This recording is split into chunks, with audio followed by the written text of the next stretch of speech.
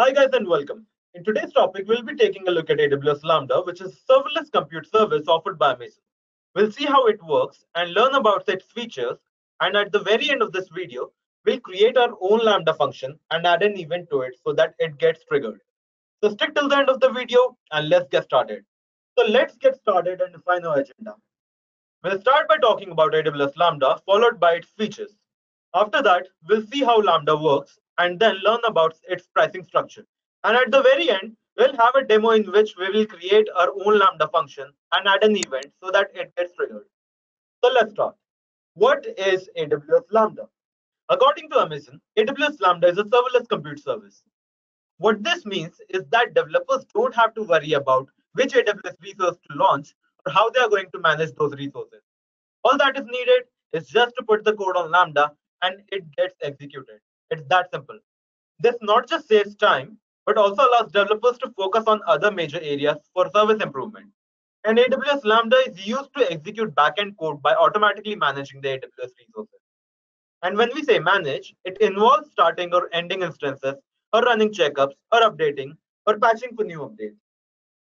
So what are the features of AWS Lambda? Well, there are so many features that come to mind. So here, we'll list 8 major features. The first one is AWS allows you to build custom backend services. You can use AWS Lambda to create new backend application services triggered on demand using the Lambda API. Lambda processes custom events instead of servicing these on the client, helping you avoid client platform variation, reduce battery drain, and enable easier updates.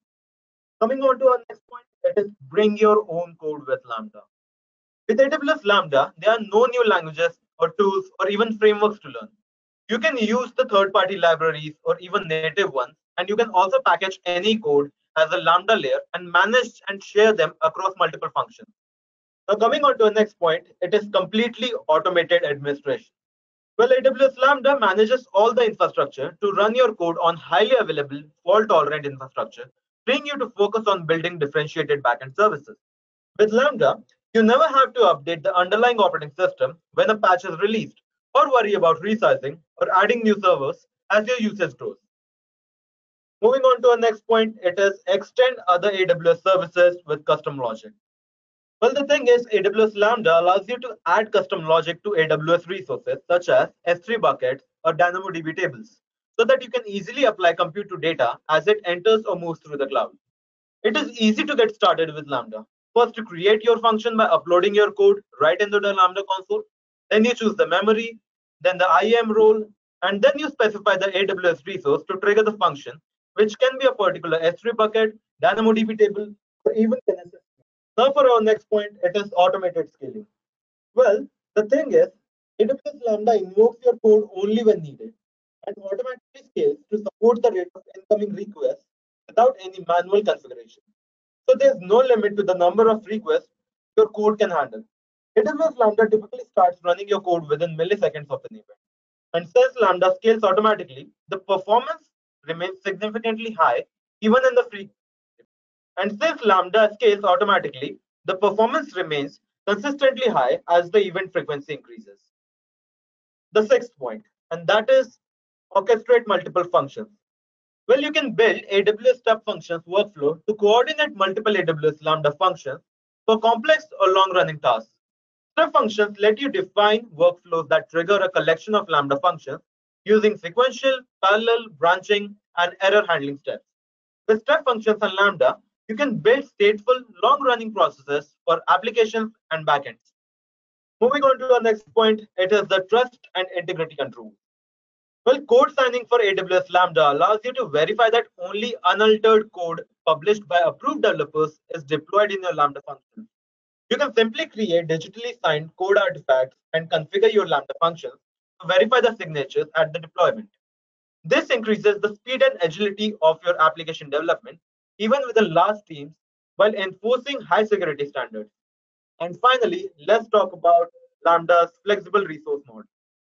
Well, you can choose the amount of memory you want to allocate to your functions, and AWS Lambda allocates proportional CPU power, network bandwidth, and disk input-output. Now let's talk about how Lambda works. Some of you may already know a function runs only when it is called. Here, the event is the source which triggers the Lambda function, and then the task is executed. Let's take an example in order for you to understand this. Think that you have an app for image uploading. Now, when you want to upload an image, there are various tasks involved, such as storing, resizing, or compressing. Now, the task of uploading a picture can be thought of as an event source or a trigger. This trigger calls Lambda function, and then all these tasks can be executed using Lambda function. In this example, the developer needs to define event source and uploads the code. Let's say in this instance, we will be uploading image in object form to S3 bucket. This uploading activity becomes the event source or the trigger. This entire process can be defined into 5 steps. The first step will be the user uploads the image or the object to the bucket, which has notifications attached to it for the Lambda function. Now, the second step would be this notification is read by S3 and decides where to send the notification. This notification is sent to Lambda and it acts as an invoke call to the function. Execution role in Lambda can be defined in the IAM or Identity and Access Management to give access permission for AWS resources. Like in this example, where S3 uploading image action was used as a trigger to invoke the required Lambda function. AWS has essentially provided the Lambda service in order to streamline lots of processes in order to save developers time. The developer can therefore focus on the core competencies of whatever products they are working on, whether it be an app, a website, or even any other service. Lambda also follows a pay-per-use service. This means that you pay for only what you use. You are charged based on the number of requests you make to your function and also the duration for which your code executes. When it comes to the request, you are charged for the number of requests you make across all the Lambda functions. So AWS Lambda counts a request each time it starts executing in response to an event source. The duration is calculated from the moment the code starts executing till it either terminates or returns. This is rounded up to the nearest 100 of milliseconds, and the price depends on the amount of memory you allocate to your function. Now moving on to the hands-on section. Okay, so in this demo, we'll create a simple Lambda function, and this function will read all the names of our S3 bucket and provide them as an output. Then we will invoke this function using a trigger and then verify if the function was invoked or not and what the output was. And in case you don't know how you can create your own AWS account, do check out our other videos in which we talk about AWS account creation. You can also check out the links in the description for a complete course on AWS, which will get you ready for the role of AWS architect. Okay, so let's do this. So our first step is to create our Lambda function. So what we'll do is we'll go to the Lambda. So let's open it. And remember, as I already said, the objective of our function is to return all of the names of our S3 bucket names. So here, I'll just open my S3 and let's see all the bucket names that we have. So as you can see, I have a few buckets right here, and it says here that I have a total of 9 buckets. And as you can see, the names of all my buckets are right here. So the objective of my Lambda function is to return the names of all these buckets as my output. So let's just do that. So first thing, we need to go to AWS Lambda and create our function.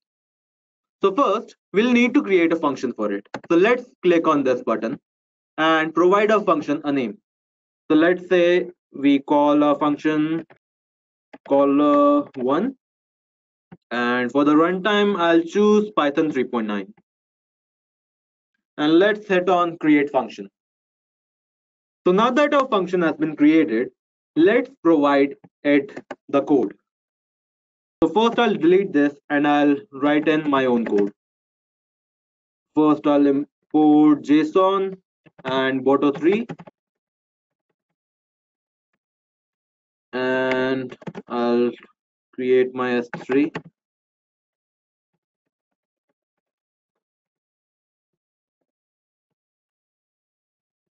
And let's provide a function.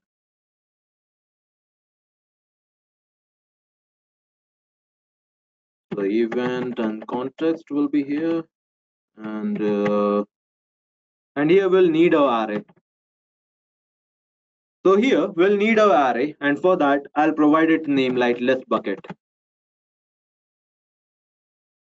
and this will be empty for now. And now we'll run a for loop. for all our buckets.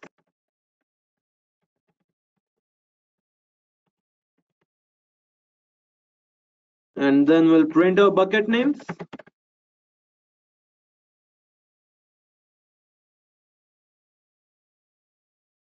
And then we'll append them to our list.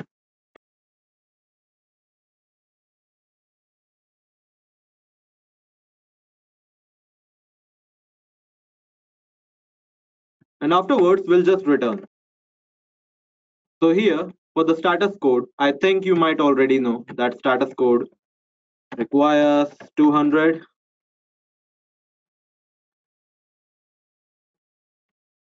And let's return the body, which will be our array.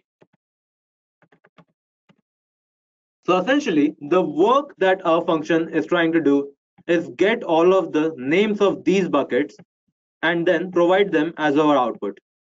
So let's test this out. So here, let's just call it an event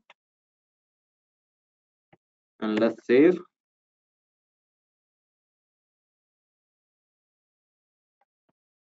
And let's test. So again, let's wait for a while. So here we get a response saying access denied. And I think I know this why. This is because the S3 permission we still don't have. So we cannot do a read on it. So what we need to do is we need to get permissions for it. So here, let's get those permissions. So this is our execution role. So what we'll do is we'll just provide our access role. So what we'll do is we'll provide ourselves with full access for the S3. And here, let's add those permissions.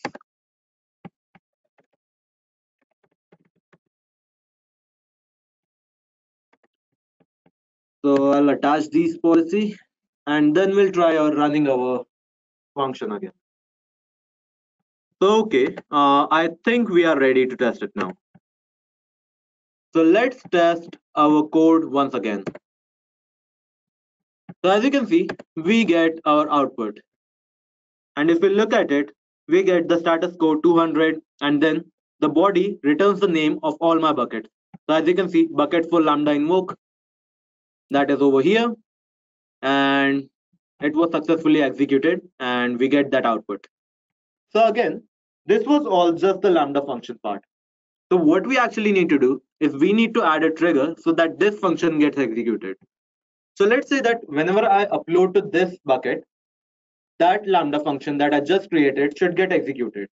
So essentially what we are going to do is we are going to add that functionality to it. So here under properties, we'll add our event. So as you can see, I already have an event right here, but I can also add another one. So let's click on create event notification. Let's call it event X. And here I'll select put. And under here, I'll choose my function, which was caller1. And let's save those changes. So now that has been done, what we need to do is we need to upload and verify if our code gets executed, which is this Lambda function. So let's verify this in our CloudWatch. So if everything is set up perfectly, when I upload any XYZ file over here, the Lambda function should be invoked, which is caller1 in our case. So I'll hit on upload and let's add some random files. And let's hit on upload. And we get this message. So if we take a look at our Lambda function, it should provide us with some data that this call was invoked. So as you can see, we had some recent invocations. And if we go over to our CloudWatch, we can actually see them in detail.